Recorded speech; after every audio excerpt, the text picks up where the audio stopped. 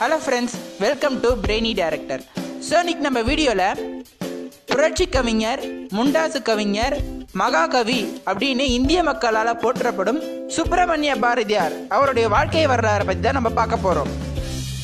பாரதியார் 11-12-1882 ஆண்டு எட்டயபுரத்துல சின்னச்சாமி ஐயர், லக்குமி அம்மாள் அவங்களுக்கு மகனாக பிறந்தார். இவரோட இயற்பெயர் சுப்பிரமணியன். இவரை சுப்பையா அப்படின்னு கூப்பிடுவாங்க. தன்னுடைய தந்தை கிட்ட தமிழ், ஆங்கிலம், கணிதம் ஆகியவற்றை கத்துக்கிட்டார் பாரதியார்.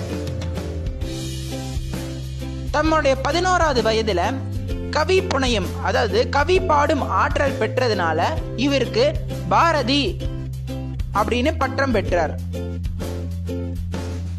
இவர் தம் 13வது வயதுல செல்லம்மா ஆகிய பெண்ணை திருமணம் செஞ்சுக்கிட்டார்.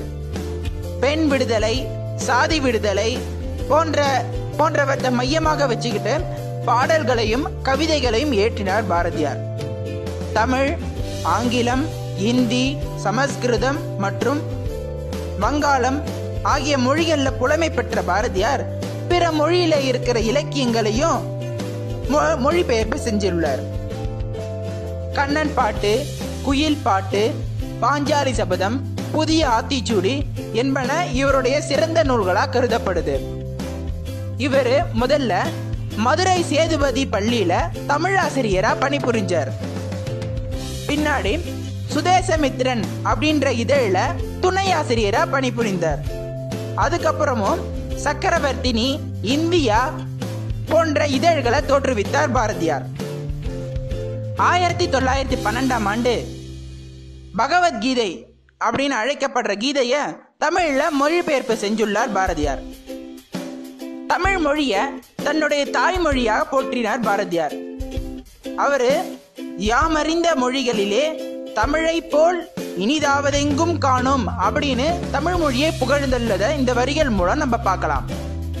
பாரதியார் தன்னை ஆங்கில கவிஞரான செல்லிதாசனோட ஒப்பிட்டு பார்ப்பார்.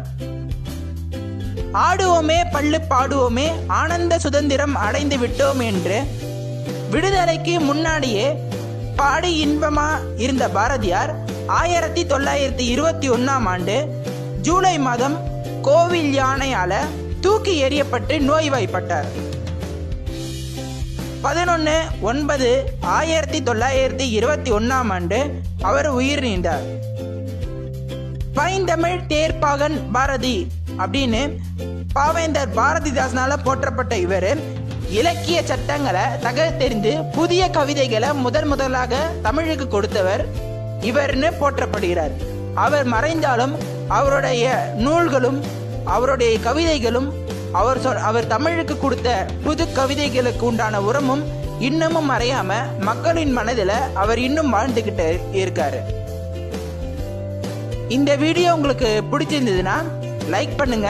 இந்த கருத்து மற்றவங்களுக்கும் போய் சேரணும்னு ஆசைப்பட்டீங்கன்னா ஷேர் பண்ணுங்க. இந்த மாதிரி பல வீடியோஸ் பார்க்கணும்னா பிரெய்னி டைரக்டரான என்னுடைய யூடியூப் சேனலுக்கு சப்ஸ்கிரைப் பண்ணுங்க. நான் ஏதாவது மிஸ்டேக் பண்ணியிருந்தேன்னா கீழே கமெண்ட் பண்ணுங்க. Thank you for all.